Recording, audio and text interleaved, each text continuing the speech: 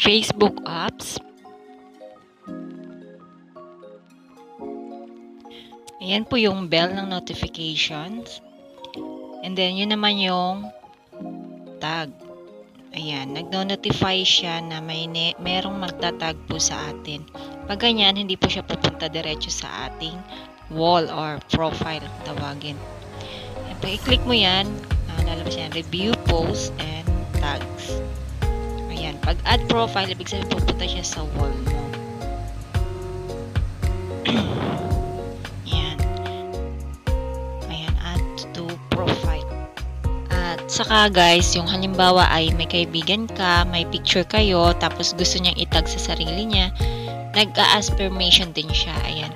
So, i-add tag mo na lang. Minsan niya, hindi ko yan na i-check. Ayan, add tag na lang.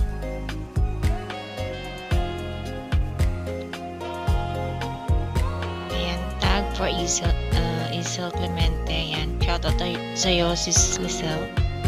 Then, pag yan naman, kung gusto mo siyang i-delete, ayan, remove this notification.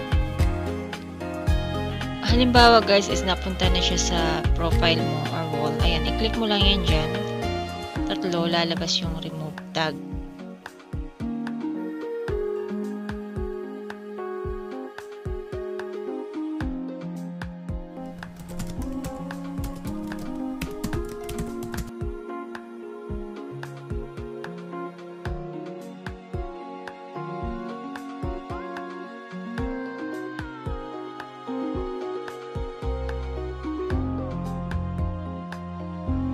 Ayan, yung parang slash siya guys na tatlo.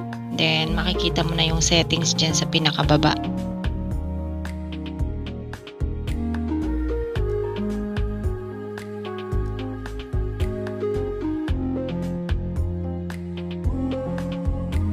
Labas dyan guys, settings and privacy.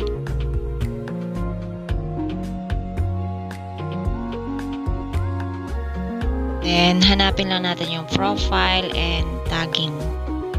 Yan, i-click lang po natin yan, guys.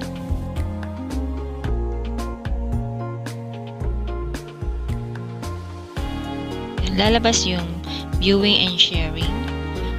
Who can post on your profile? Only me. Who can see what other posts on your profile? Everyone. Allow others to share your post to their stories. Naka-off yung sa akin. Ito naman yung tagging. Who can see post your tag on your profile. Ayan, naka-friends lang sa akin. Yan, ito yung reviewing. Review tags people, add to your post before the tags appear on Facebook. Pag gusto mong i-review, kagaya nung sa akin guys, so,